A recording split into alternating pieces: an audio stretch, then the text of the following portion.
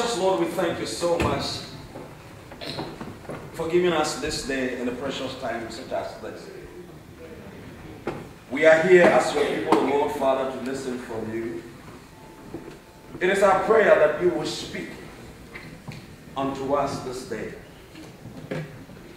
Even though this month seemed like a presentation for an award, a degree or something, but it is my earnest prayer that, Father, through this your simple, short time of our togetherness, you will speak forth your word unto somebody.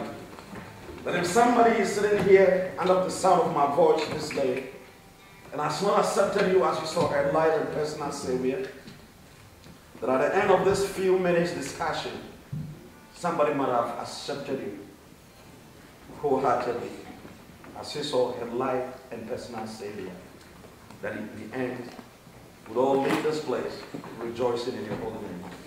Thank you for your saints gathered here. In Jesus' name we pray. Amen.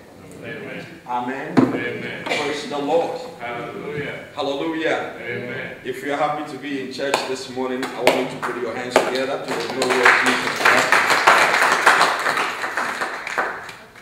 I am so excited to see all of you once again in church this day. And I was kind of wondering and bothering what actually brought you to church this morning. Oh, to some of us, maybe we bought some new clothes and we just want to put them on and feel good about it. It's all good. But if you can share with me, I'll be so glad. Beloveds, can somebody share with me in a few seconds what actually brought him or her to church this day? Do we have anybody like that? Yes, sister? To gain salvation. To gain salvation. Perfect. Perfect. Maybe time is not on our side. Like I would love for you to explain to me how to gain salvation. But I'm sure we'll touch about that. Brother, I saw your hand. What brought you to church this morning? To attain the word of God to grow as a Christian. To attain the word of God to go as a Christian. To grow as a Christian. Perfect. It is good that we will also grow as Christians. Yes, brother? What brought you to with one another? To fellowship with one another. Who else? Yes, ma'am. To worship the Lord. To worship the Lord. Are there some non-Christians here? Somebody came to church and... Yes, brother? My friend invited me today. A friend invited you. Oh, that's great. So you, apart from all that brethren said, to give salvation to... A friend just brought you here. And as to why he brought you, you don't even know, right? I don't know. Let's wait and see if it's also worth coming to church this day, which I think is perfect. Beloved, yes, Daddy, what brought you to church? I discussed something with my friend, and he said there's a church here, so you have to come. A friend told you that there is a church here through your discussion, and so you are here. You know, even as we can see within these few minutes, we have diverse reasons why we come to church every day, every now and then. They are all great and they are all perfect. But I want to stand on some few of your answers and just comment on some few things briefly. That is, some of you want to grow in the fellowship and in the knowledge of God.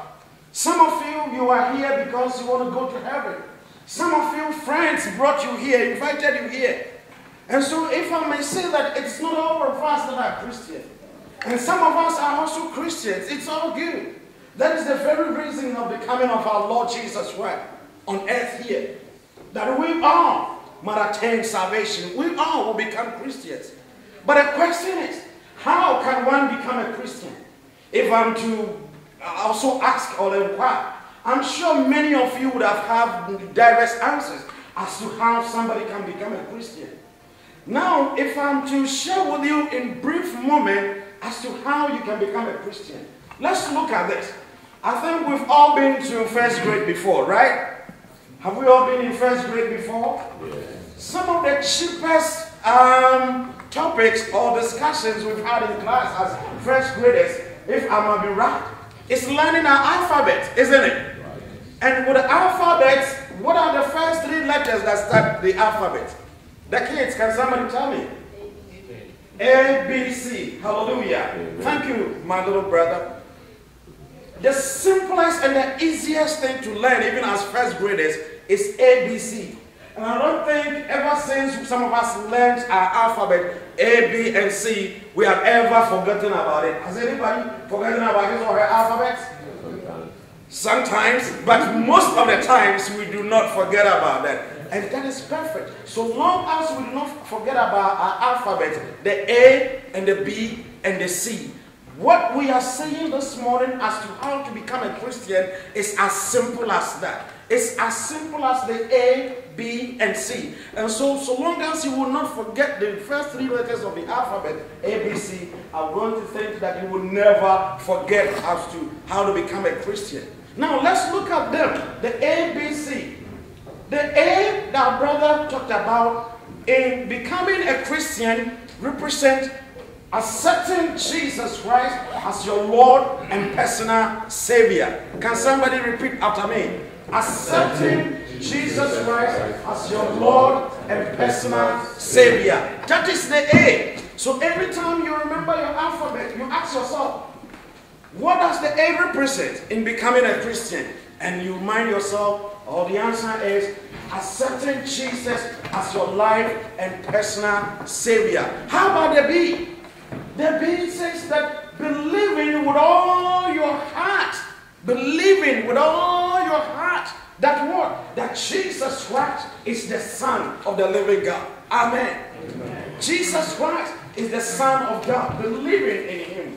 That is the B, which I'm sure we would also never forget. Believing in Jesus Christ as the Son of God. And what about the last one, the C? The C is what?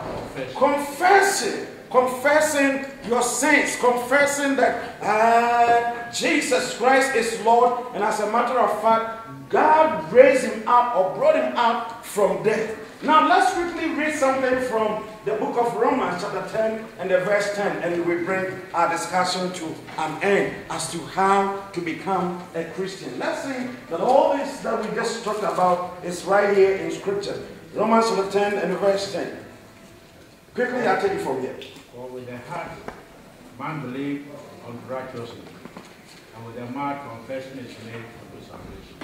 Good. For with the heart man believes unto righteousness, and with the mouth confession is made unto salvation. Beloved, this is all that we are talking about.